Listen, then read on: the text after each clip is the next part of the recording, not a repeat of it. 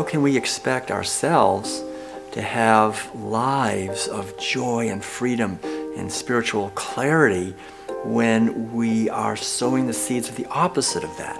It's almost like some mad scientist, like Satan himself, designed these systems that are being used now to raise animals. It is absolute insanity. I don't get how you can love everything Jesus says and then participate in a mechanized system of mass slaughter that involves pain beyond your wildest imagination. Even keeping quiet and silent about the violence, you are part of that violence. There's another passage in the Quran that says that because of the wrongs of humanity, there has been much corruption seen in the oceans and on land.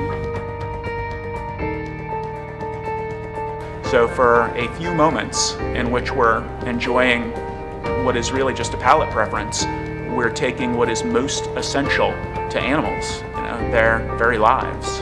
And that's the opposite of compassion, it seems to me. We are ashamed of our ancestors who owned slaves.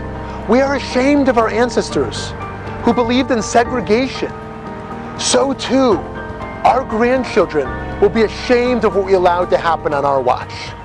Each of us has to ask ourselves a spiritual question. What side do I want to tell my grandchildren I was on? Was I on the side of mercy and compassion, or was I on the blind side that helped to perpetuate suffering?